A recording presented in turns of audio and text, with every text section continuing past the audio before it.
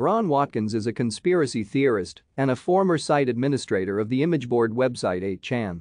Watkins has played a major role in spreading the discredited far-right Canaan conspiracy theory and also promulgated baseless conspiracy theories that widespread election fraud led to Joe Biden's victory over Donald Trump in the 2020 United States presidential election.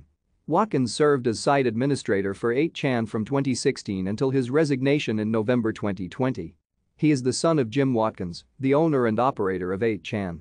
Some journalists and conspiracy theory researchers believe that one or both of the Watkinses know the identity of, or are themselves, Q, the person or group of people behind Canaan. 8chan, also called 8kun, is an image board website that has been linked to white supremacism, neo-Nazism, the alt-right, racism and anti-Semitism, hate crimes, and multiple mass shootings.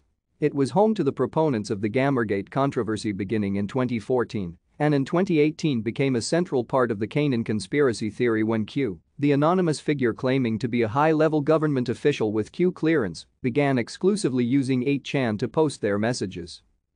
In 2014, after seeing an Al Jazeera America documentary about 8chan creator Frederick Brennan, Watkins told his father, Jim Watkins, about Brennan. Thank you for watching. Like and subscribe if you would like to view more of our videos. Have a nice day.